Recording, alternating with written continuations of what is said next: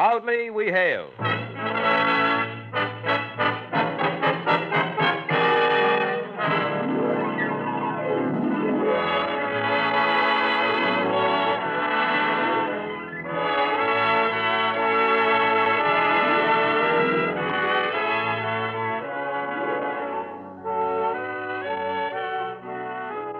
From New York City, where the American stage begins, here is another program with a cast of outstanding players.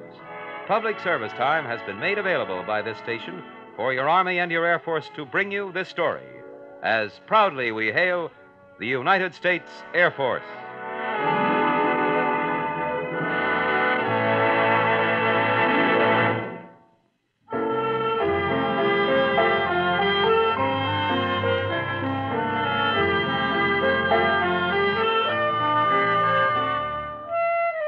Our story is entitled Daring Young Man. This is the story of Warrant Officer Victor James of the United States Air Force, a man who loves his job, and a job most people wouldn't envy him. He's a parachute tester. Our first act curtain will rise in just a moment, but first... How would you like to be a kingpin on the air crew of a United States Air Force plane? That's the navigator. He's an aircraft observer, a commissioned officer, and he gets there by enlisting in the aviation cadets. Believe me, it's a great life, but only men young in spirit and years can fill this exacting job. If you can qualify, your advanced training by the Air Force will turn you into a first-class navigator. Then you'll be a kingpin on the aircraft team. You'll be equipped with the finest navigation tools known to aerial science. See what your chances are for joining the aviation cadets of the United States Air Force. Full details are available at your nearest recruiting station or Air Force base. And now your Army and your Air Force present the proudly we hail production, Daring Young Man.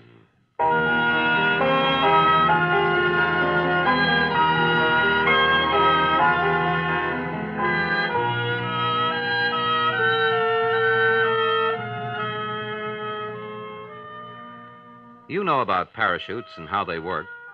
So did I, or so I thought, until I went out to the Defense Department's Joint Parachute Facility near El Centro, California, way down at the southern edge of California's famous Imperial Valley.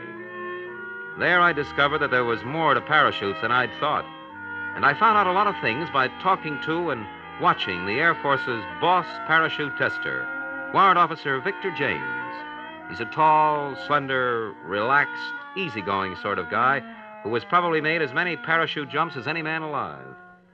Victor James, as I discovered, is a man who loves his work, which is fortunate for him. In fact, he says, "It's the most wonderful sensation in the world. You hate to pull the ripcord." Victor James is a careful and meticulous workman. And I found out a lot more about parachutes and how they work and the job of testing new models by watching him work from the big, open-ended cargo compartment of a Fairchild flying boxcar flying over the El Centro base. That's our photo plane, Mr. Banghart. It goes along next to us and takes pictures of what happens to our drops on the way down. Drops? Yeah, the things we're testing. Now take this. Come on, you men, get into it. Get that big one over to the ready position. Big one? Doesn't look so big. Well, we've got a couple of minutes before this test. The warning bell hasn't rung yet. Now, you see the big one. We make it up after it's gone through a small test on scale. You may be making sense, but you lost me somewhere here. Somebody gets an idea for a new kind of parachute or instrument or something. Now, if we here at El Centro think it has merit, we make up a small test model to scale. Say 1 inch to a foot and test it out in a wind tunnel. Oh, I'm with you so far. Now, if it looks good in the tunnel, we make up a big one, full scale, and try it. You mean you jump with a new parachute to test it? Oh, I'm not that crazy. No, we make up the full-scale models and try them with instruments to check on their performance. Now, this one here is a ring slot chute of a new design. Well, what makes it different from a standard design? Well, you'll see when we drop it. Now, you'll notice instead of a man to support, it has a couple of ammo boxes filled with weights. Oh, yeah, I see. The ready bell. All set, Colonel, any time.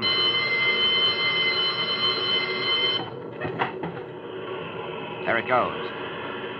1,000, 2,000, 3,000, 4,000, 5,000. There she goes. A brightly colored parachute suddenly blossomed above the falling, spinning package we've dropped. Automatic timer set for 5 seconds.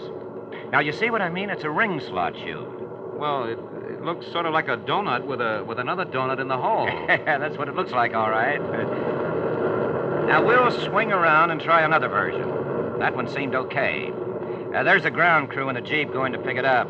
Now, let's see. 3 more drops were made, but none of them successful. Well, now, maybe that's too much weight for that type of cloth. Why, Vic? What's going wrong? Air seems to be going right through. The parachutes start to open, and then they're streaming, dish-ragging, instead of shaping like mushrooms. No, I don't like it. I think I'll go talk to the colonel. Well, why should a chute stream, as you call it? Well, you see, they can stream if they're improperly packed, tied in too close. I'm not sure why. That's the reason we're testing. Victor James shoved a cigar in his mouth and climbed the ladder that led up to the flight deck. He came back a few minutes later with Colonel Leo Moon, the Air Force's head man at the El Centro base. Colonel Moon stood and looked at the 3 other packages ready to be dropped, and he said, Well, James, that's about the way you figure those drops, isn't it? Said they wouldn't open. That's what we thought, too, but we had to try it out that way. Now, let's pick up the speed a bit. Those were dropped at 150 knots, weren't they? Right. Now, let's bring it up to 190, and let's lower the weight some. Try the next one at 190 knots instead of 150 and with a 400-pound weight instead of 500 Right, pounds. sir. We'll give it a try. You think it'll work now? Oh, yeah. The colonel knows what he's talking about. All right, now, we're going to try it again faster. Take 100 pounds off that load. That should do it.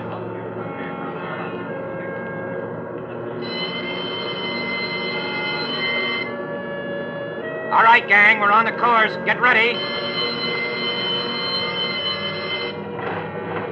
Let's go.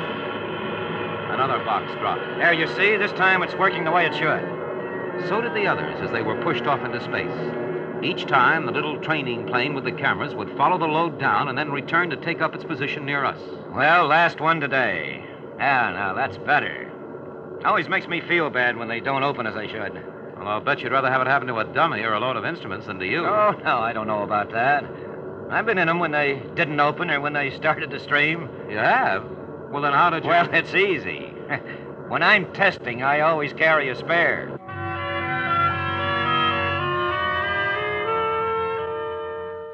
We landed, and Victor James tended to his business, checking on reports from the parachutes that had been dropped. I looked around the base, talking to people, and finally went into his office. It wasn't very big, not as big as its title, Chief Test Operations Section 6311 Parachute Test Development Group. That office had a look as though it had been dusted off for my benefit. When Victor James came in with a sergeant by the name of Joe Tree, I asked about it. Well, yes, sir, this is my office, but, well, I don't like being in it much. No, I'd rather be jumping than at a desk. The way I figure it, Ken, if they ever really make me stay here and sit in this chair, the country will be losing money on me. You know, I doubt that. But look, you promised to tell me what we were doing this morning and why. Testing parachutes. That right, Joe? That's right. Oh, this is Sergeant Joe Tree. He's my official knife sharpener. Hi, Joe. Hello, Mr. Banghart. Knife sharpener? Yeah, you see, we've got all kinds of releases for parachutes that don't work right when I'm testing them, so I can get out of them and use my spare. Now, the same way I carry a spare, I carry a knife that I know is good and sharp, in case a release doesn't work. Uh-huh. Well, Joe Tree now, he's a full-blooded Ute Indian. And I figure if he keeps a knife sharp enough to scalp me, it's also sharp enough to cut me free. Oh, you don't have enough hair to scalp.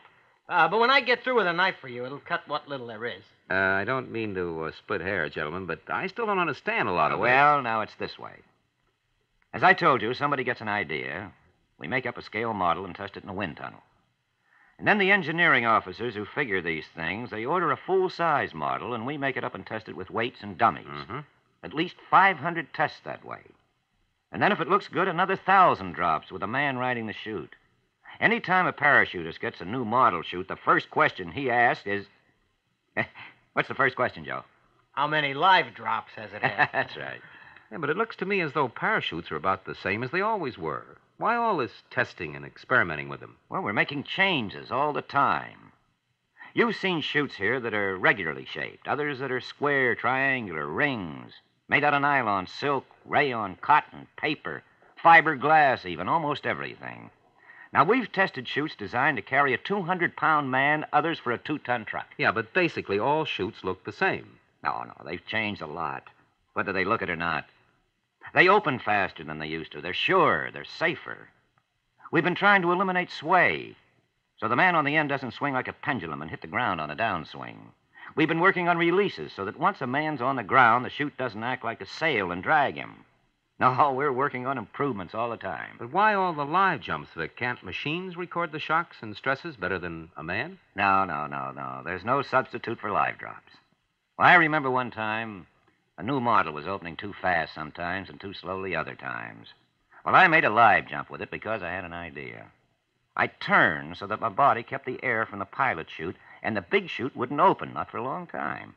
Not until I twisted my body away from the pilot chute and let the air get in at it. Yeah, but that was you, a smart and experienced jumper. What good did that do for others? Well, that's why they have people like me. So only a tester would get into a situation like that. Not a flyer who isn't used to jumping or who's maybe wounded or shocked or panicky, let's say.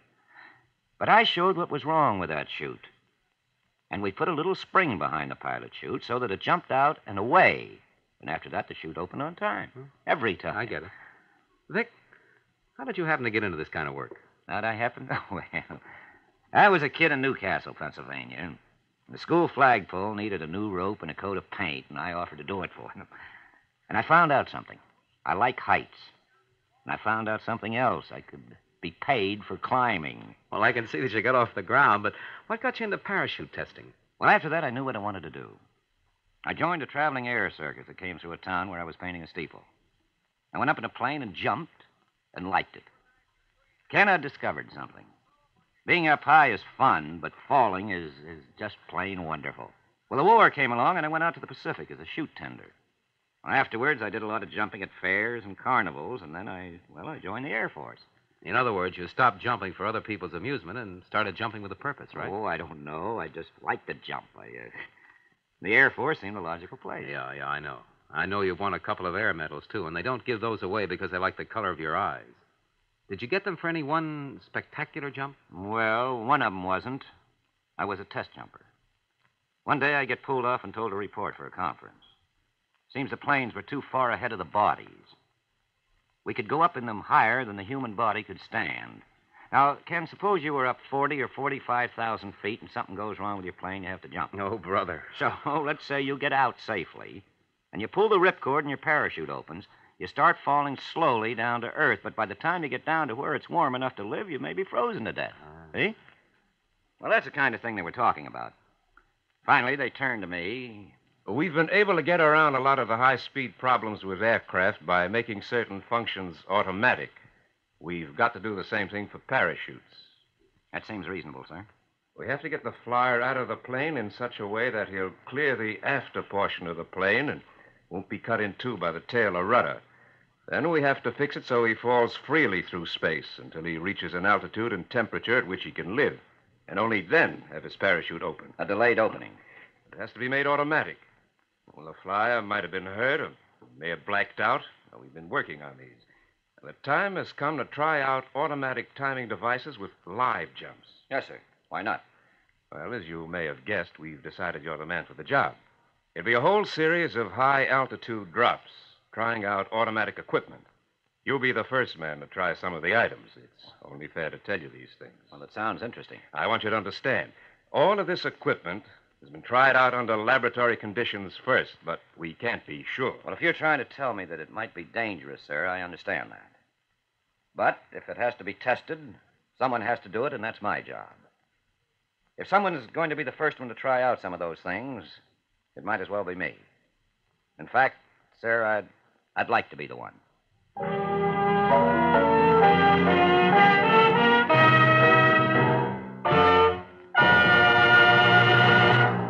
You are listening to the Proudly We Hail production, Daring Young Man.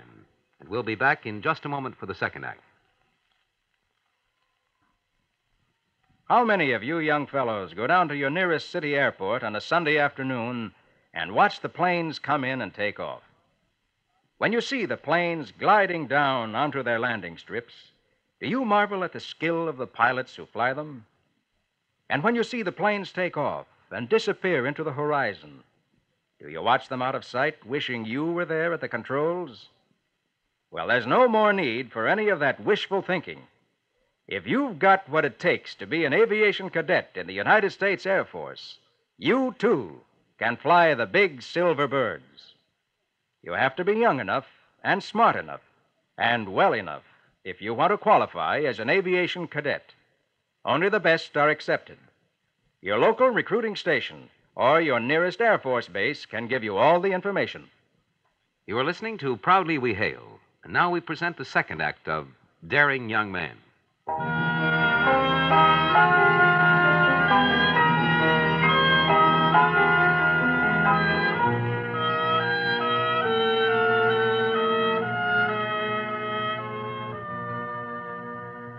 Warrant Officer Victor James, as the Air Force's chief parachute tester, began a series of jumps to test new and different kinds of mechanisms under varying conditions, making live jumps to try out mechanisms that had been tested over and over again, but by dummy and instrument drops. You see, now we were developing rocket and jet planes that flew faster and higher than we thought possible. A man can't just bail out of those planes, casually pull a ripcord, and wait for his parachute to open.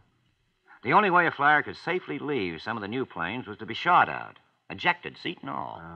Well, this meant a lot of testing at different altitudes with different equipment. Vic, I've heard you talk about the hot seat. Is that it? Well, even before they started ejecting the whole thing, the seat, the pilot and all, and it was just a dummy in a chair that got dropped, a chair with a lot of instruments fastened to it, yeah, we called it the hot seat. But then there came a point when the chair needed a live test, and I'd been chosen to be the first man to write it down. Let me recreate that scene for you, Ken, and we'll imagine that you're along for the ride. Huh? Okay. We'll be at Wright-Patterson Air Force Base outside of Dayton, Ohio. Now, Staff Sergeant Joe Tree will be there, too. I'm being dropped from an old B-17, a Flying Fortress.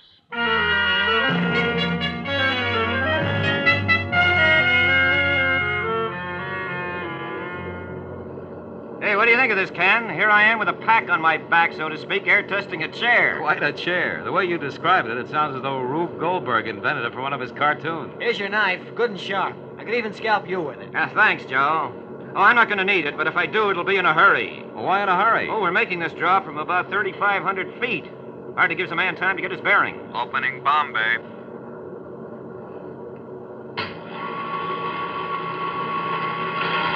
You know, you're sitting in a chair, strapped in all right, sitting over a lot of nothing. Yeah, silly, isn't it?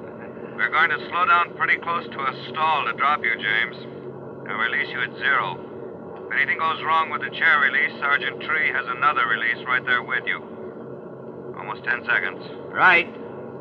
Minus 10, minus 9, minus 8, minus 7, minus 6, minus 5, minus 4, minus 3, minus 2, minus 1. Drop.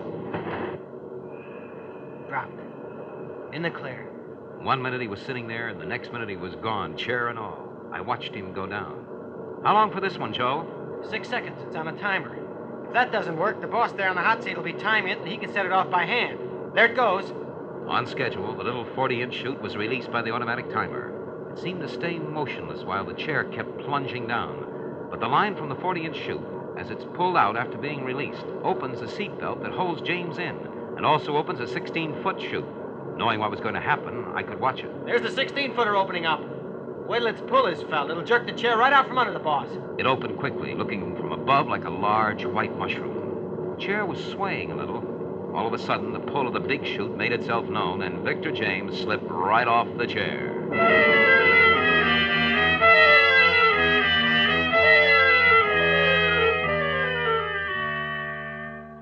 It's through tests like this that the Air Force discovers the things that can go wrong, so they may be remedied.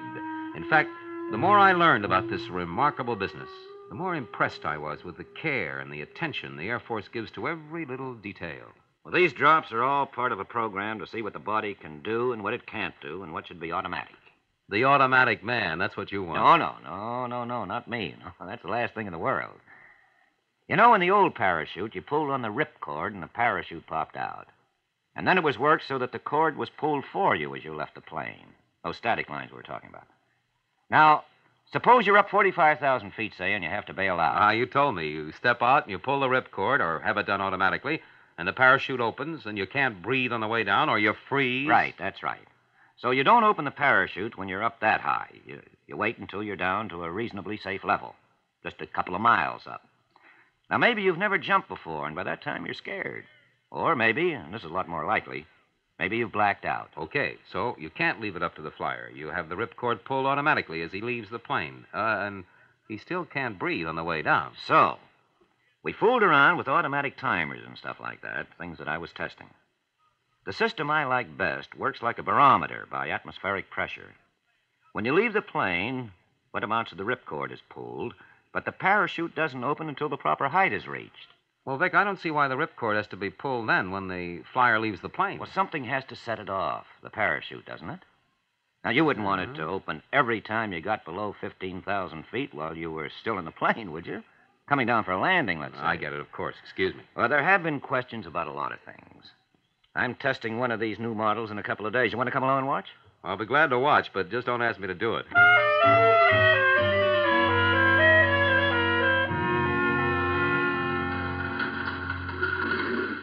Now, see, in a plane like this, it goes this way. Now, others are different. The principle's the same, but some of the details are different. Now, in a bomber like this, you reach up overhead and pull the lever, and that blows off the canopy. You really enjoy this, don't you? Oh, sure I do. Why? Well, your face lights up when you even talk about it. Well, between you and me, I'm having a ball. Now, a drop like this, I get maybe 5 or 6 miles of falling free. That's really something now, isn't it? Oh, for you, yes. Now, what about some of the other systems? No, the different systems aren't too important. The theory's the same in all of them. What about the one you're using today? Today? Well, I have to free myself of the chair and pull the ripcord, and then the chute won't open, I hope, until 15,000 feet. I've got to go check my assignment card. Colonel Moon's taking me up, and you're going up in another plane. Oh? And I'll talk to you on the radio as long as I'm in the plane. After that, I won't be able to. It's too nice to spoil with conversation anyway. So I'll be seeing you. Happy landing.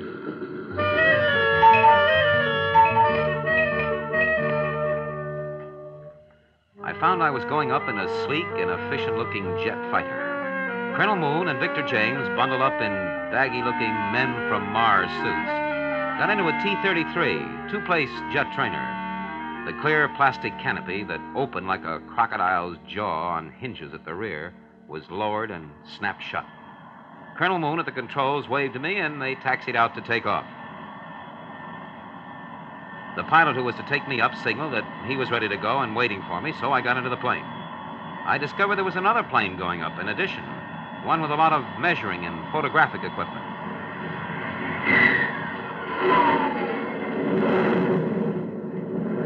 We climbed, as the flyers say, like a homesick angel. I'd lost James' plane for a while, but my pilot hadn't, and soon we were going along quite close to it. And then we were joined by the photoplane, the three of us getting higher and higher, flying along together as though we didn't have a care in the world, as though one man in one plane wasn't going to be shot out of it in a minute. Well, what do you think? It's nice up here, isn't it? Lovely. We'll be up high enough for me to try my jump in about 2 minutes, Colonel Moon says. I'll describe to you what I'm doing. We're on course now, about minus 30. I'm going to start talking at about minus 5, so he'll know what I'm doing. Right. This isn't a bomb. If you don't go off at the exact moment, it won't make too much difference. Ready? Yes, sir.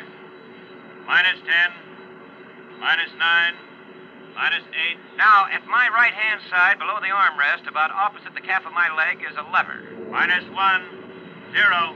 Now, I raise the lever there. It blows off the canopy over our heads. It also brings into position another lever that I reach for. As Victor James talked, I saw the canopy raise up and disappear as though a giant hand had just removed it. And then there was the crack of a shot, and the most amazing thing I've ever seen. Right next to me, practically, James, sitting in his chair, looking perfectly comfortable. He just shot right straight up into the air like a live jack-in-the-box. He shot way over the plane, and then he started to fall, well behind the plane as it kept going forward, and his forward speed slowed. I kept watching James. He seemed to be hanging there in space for a long time before he started to fall. He told me it would take about 40 seconds before his chute opened, but it seemed longer to me. Out of the corner of my eye, I saw Colonel Moon in the T-33 suddenly start to dive, and for a minute I thought it was out of control. But then I realized it was done on purpose. I couldn't see James wriggle free of the chair, but he must have because he was falling. And then, way below, I saw his chute open.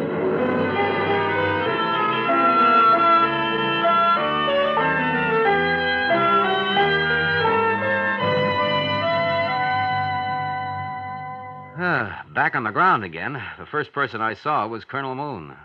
I asked him why he'd scared me half to death that way. Oh, that? Well, there's only one canopy on a T-33. When James blew it off, it left me sort of exposed to the 67-degree below zero cold. We've got an efficient heating system in the plane, but not that efficient. Not without a canopy. As soon as James was clear, I went into a split-S power dive to get down to a warmer altitude in a hurry. See, there's a little curved inner windshield, and I crouched under its protection and dove until I was down to about 15,000 feet. Then I leveled off to make sure James was okay. Yeah, you see? Easy as pie, wasn't it? I'm most astounded. Have you any idea how you looked? Sure. Oh, no, not me, but I've seen others. Well, how do you feel? Oh, me? Well, I feel fine. I feel great. You know, Ken, I'm working on releases now. We haven't found a way as yet, not in any chute rig I've tested. Now, wait a second. I'm all hopped up about what I just saw, and you're already on another problem. Oh, sure. That was just a routine jump. Oh. Now, you see, we're always working on something. Somebody's got to keep coming up with new ideas to make flying safer. And somebody's got to test the new ideas that have merit. Oh, say, Ken, did I ever tell you about the drop I made from a jet when I didn't have any goggles or mask or anything? No eye protection? No, Warrant Officer Victor James had never told me that story. But I'd heard about it because he'd been given the Air Medal for doing it. As he got another Air Medal for the series of jumps for the automatic timer and pressure openings.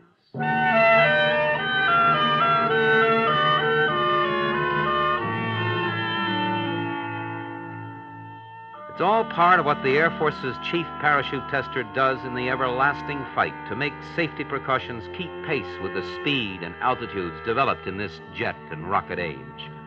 As James himself says, he just tests them, other people think of them, design them, work them out.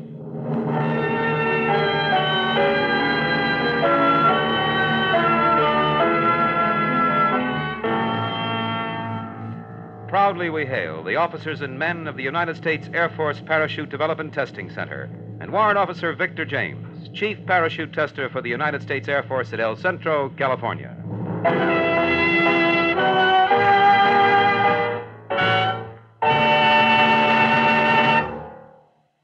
Learn to fly. Serve your country in the air. Be an aviation cadet.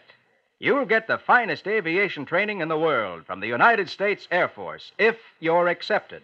To qualify, you must be single, be between 19 and 26 and a half years old, and be otherwise qualified. If you can meet the test, join the world's best. Join the aviation cadets. When you successfully complete your training, you'll win your wings and become a commissioned officer. For complete details, visit your local recruiting station or your nearest Air Force base. Make flying your future.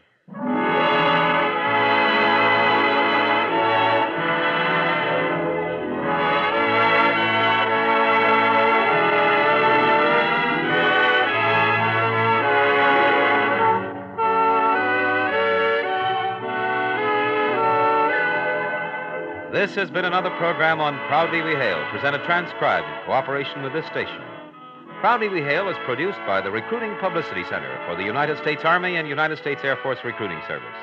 This is Kenneth Banghart speaking and inviting you to tune in the same station next week for another interesting story on Proudly We Hail.